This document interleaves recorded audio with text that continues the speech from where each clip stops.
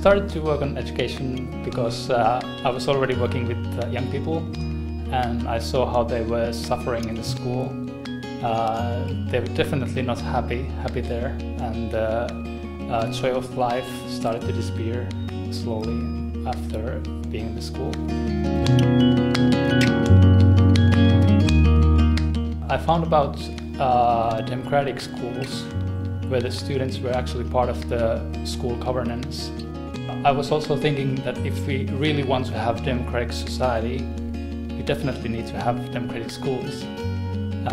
So I ended up starting my own school a couple of years ago, and just recently we decided to have an online school. The basic idea of the learning environment is to have the student in charge. So the student can choose whatever he wants to study and whenever he wants to study. So whatever happens is about the students and his decisions.